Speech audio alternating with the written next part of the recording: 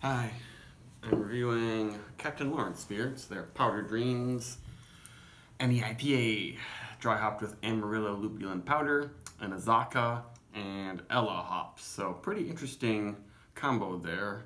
Amarillo, obviously one of the classic IPA, American IPA hops. Azacca, kind of a newer one on the scene, but I mean, not that new. And it's one that I still haven't figured out exactly what it tastes like. It's grassy, but it can be tropical.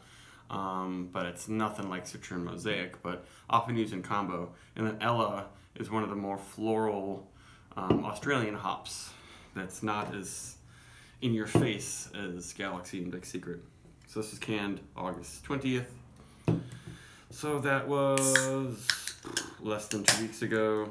This is 7.5% alcohol. I haven't had any of the Powder Dreams installments. They do a bunch of different ones with different hops and lupulin powders. I have had their Galaxy Double IPA. I can't remember what that's called right now. But that one was pretty good. Didn't really nail it, but not bad. I'm not sure about what kind of malts or adjuncts they use, if they use wheat and or oats or anything. They don't really give you much info.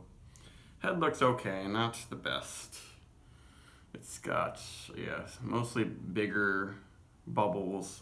Probably not going to stick around that long, but at least it does have a little head. And it's right on the edge of murky. Ooh, whoa. That smells like a Belgian IPA. Interesting. Really kind of bubblegummy. Yeah, very interesting. I've been drinking a lot of Treehouse beers lately, and those ones have a pretty expressive yeast character, but it's not like this. It doesn't have, this smells like bubblegum. Wow. I wonder if that's a mess up or anything, or if this is how it usually is, or if somehow these hops are kind of creating that. Because I'm just getting bubblegum. It smells like, you know, when I used to really like Belgian IPAs, like Ragin' Bitch and Stone's Cali Belgique. I don't even know if they make that anymore. There's some citrusy tropical notes in there, but it's really overwhelmed by the yeast.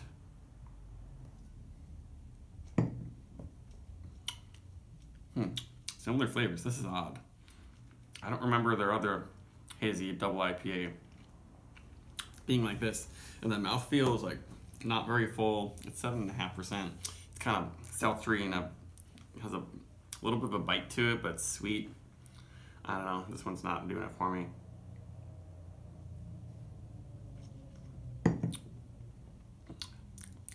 Yeah, it's interesting. I feel like they've been doing this for so long.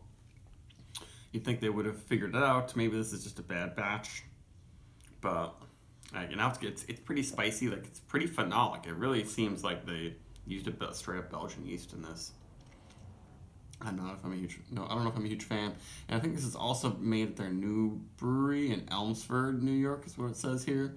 So maybe they haven't really figured out how to do all the processes of that brewery or something. But this one, I'm already saying it. You should pass on it. It's not like it's a disgusting beer. Like maybe 2 years ago, if I had something like this, I wouldn't, be poo-pooing it so quickly.